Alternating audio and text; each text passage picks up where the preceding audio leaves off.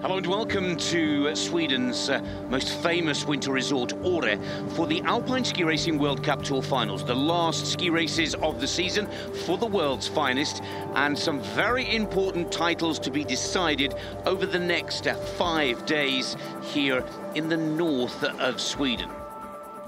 In this final downhill of the 2018 season, Lindsey Vonn, the most decorated female ski racer of all time, strides toward making more history. Lindsey has made it known that her ultimate and possibly final career goal is to surpass Ingemar Stenmark's record World Cup win total of 86.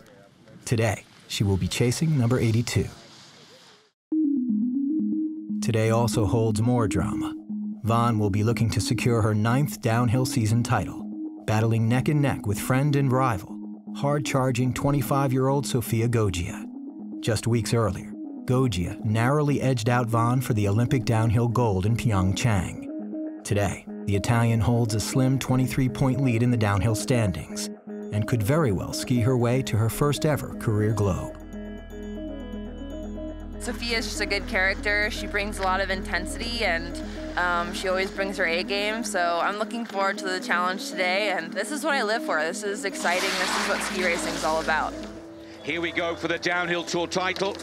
The newly crowned Olympic downhill champion from Italy, Sofia Goggia, comes into this 8th and final downhill of the women's tour with a 23-point lead over her great rival, Lindsey Vonn. The Olympic downhill champion is out on course in search of her first ever World Cup downhill crystal globe.